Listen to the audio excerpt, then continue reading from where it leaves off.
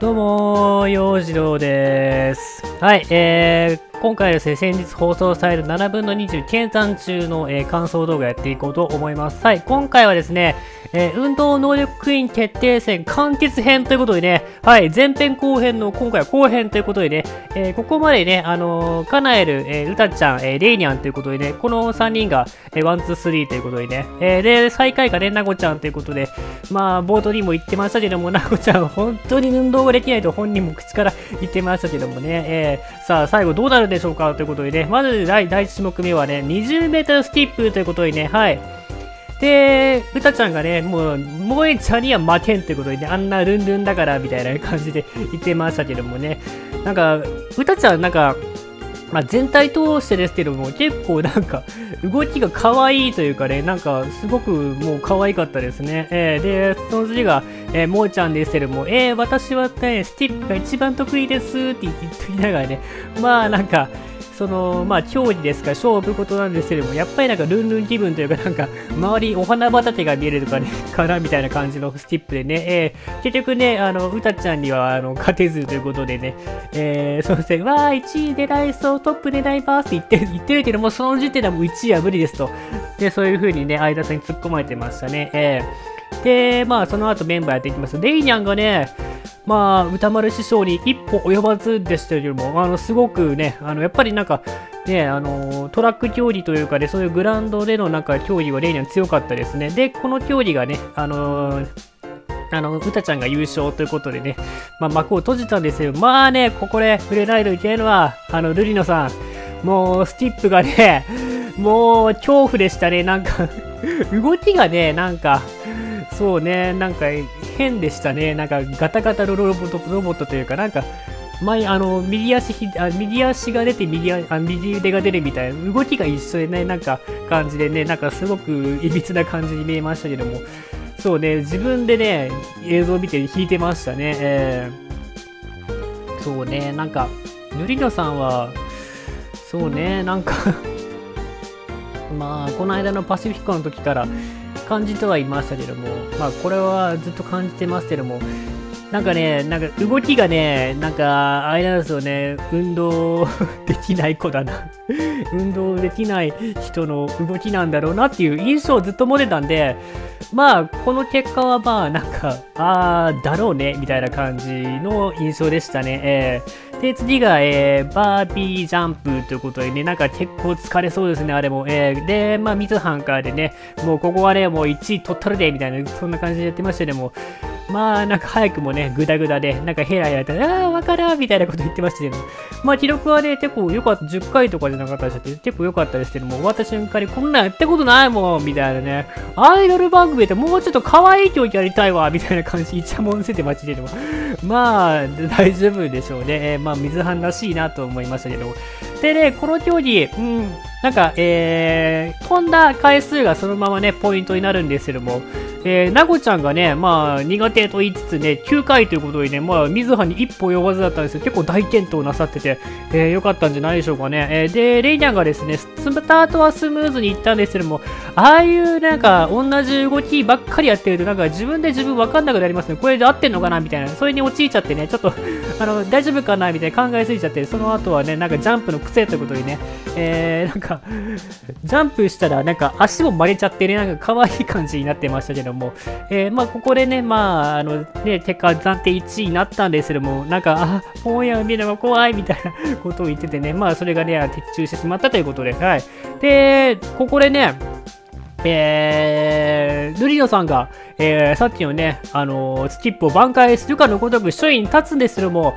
この後ね、サリーがね、暴れる部屋を生かしてね、でも優勝するということでね、いやー、すごかったですね。もうサリーはなんか、みんなマットの上でやってたんですけども、サリーは、端っこというか、マットのね、端を使って、なんかやってましたね。まあなんか、あれですよね。なんか、あれ、マットの上でやるよりも、なんか、床でやった方がね、なんか、いい滑り止めになって、なんか次の動きに行きやすそうだなと思ってね、良かったなと思いましたね。でね、そのままポイントに入ることで、はい。で、そうですね、スタジオ戻ってきて、トークになったんですけども、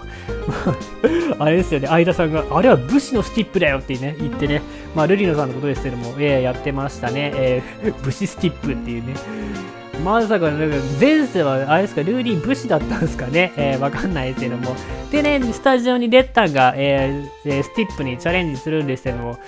レッタンは小学生の頃は、ルンルンで、もう小学校からの帰り道は常にスキップをしていたということでね、もう得意ですよ、みたいなこと言ってたんですけども、もう何年ぶりかにやるから、もう最初はね、なんか、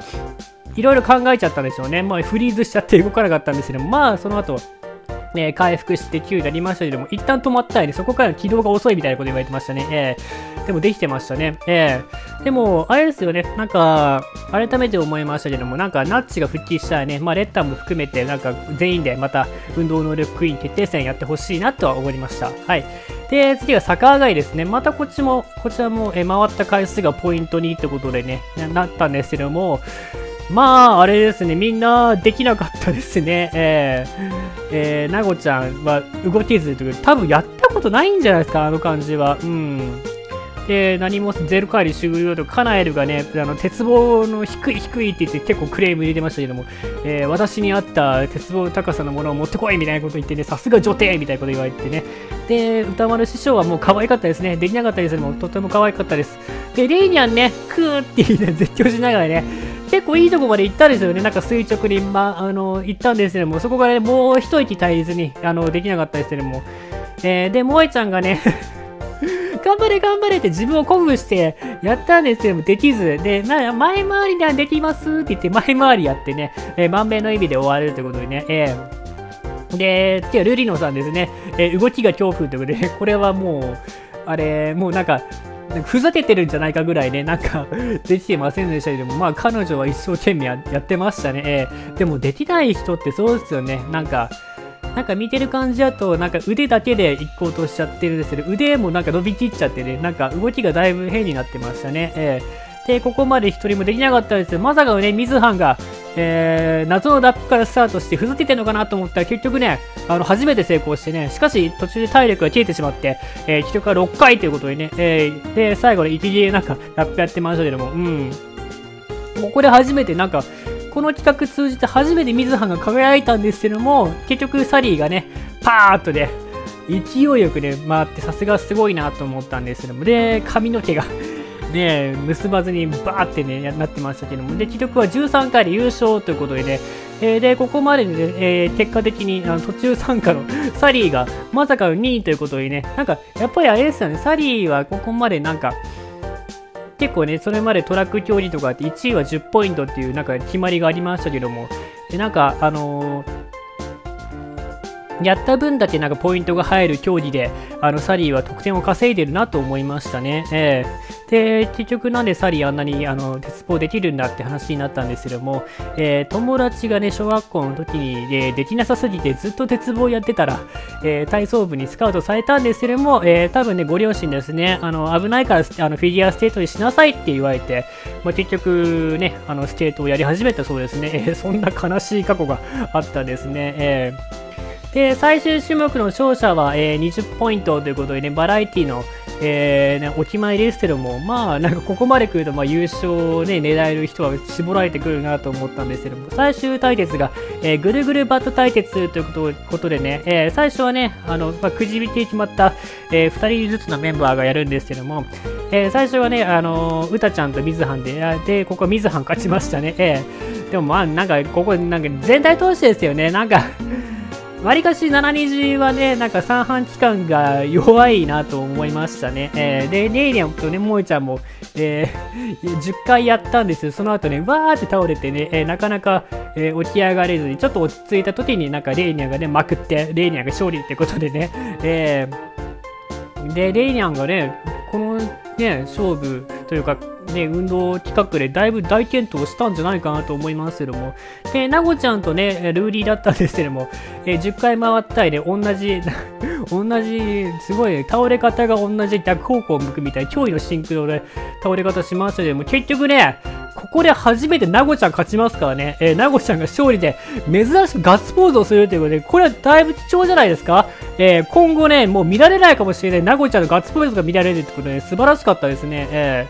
で、最終対決がもう、頂上決戦ですね、サリー対カナエルってことでね、まあ結果的にはもう三半期間最強アマチサリーが勝利ということでね、もうなんか、あれですね、ふらつきもなく、なんか、バーってもう走り抜けていってましたね。やっぱりすごいなと思いましたけども。でね、カナエルがカウントおかしくないみたいなこと言って怒ってましたけどね。まあ、サリーね、なんか、あれですよね、もう最後走るところでもそうですし、まあ、回るとこからもそうでしたけども、もうなんかスピードがもう桁違いでしたよね。なんか、他のメンバーと比べても、まあ、カナエルもね、他のメンバーと比べたら全然なんか進めてましたし、なんか、まあ、カナエル、多分サリーじゃなかったらもう余裕で勝ってたんじゃないかなという印象ですけども、で、結局ね、サリーが総合優勝ということでまくりましたね。なんか、そのポイント高い競技を確実に取ってた感じもしますけども、まあ、それ以外の競技もね、なんか、ハードル以外ですか？棒高跳びか。棒高跳び以外はなんか結構、上位の成績でね、まあ、多分、最初からね、やってたら、どうなんだみたいな話ですけども、多分、まあ、サリー勝ってたんじゃないかなって思いますね。で、まあ、最下位がね、萌えちゃんっていうことにね、多分あれですね、最後の競技、なごちゃん勝ったから、最終的には萌えちゃんが最下位ってことでね、でね、まあ、さっきも言いましたけども、レイニャンが2位の大健闘だったんじゃないかなと思いますけども、まあ、レイニャンあれですよね、なんかトラック競技というか、そういう、なんか、走る系というか、そういう競技はね、強かったですからね。まあ、で、なんかね、今回見られなかった、なんか、球技とかね、そういうところも、なんか今度見てみたいなっていう気もしますけどもね。はい。で、まあ、結論から言うと、まあ、さっきも言いましたが、7人メンバーは三半期間が弱いグループだと、まあ、ね、アマチサリーを除くってことなんですけども、まあ、確かなんか、ナッチもなんか、三半期間弱いみたいなことを前配信でね、なんか言ってたような気がするし、まあ、レッタンもそこまで強くないんじゃないかなと思いますんでね、でも、まあ、まあ、今回思ったのがね、まあ、僕も三半期間弱いですし、まあ、見てて全然笑えなくて、うわ、俺もこうなりそうって思ったんですけども、まあ、唯一ね、僕、サッカーもやってて、まあ、運動はそこそこ、まあ、人並みにはできると思ってるんですけど、唯一僕できないのが鉄棒で、鉄棒は僕は一切ね、まあ、前回りすら回れない人なんで、まあ、鉄棒に関しては僕は萌えちゃん以下ですね。本当にもう、鉄棒に関しては本当にできないですからね、僕は。で、次回はですね、バラエティ超王道企画でチャレンジってことでね、で、予告を見る感じだと、アマティやらかす、カナエルど根性ということでね、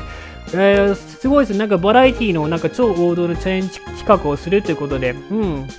まあ印象に残ったのがやっぱりカナエルのなんかたらいじゃないですかね。あれは本当にカナエルど根性を見せるなと思って、来週がね、もう今週です。今週がもう楽しみになりませんね。はい。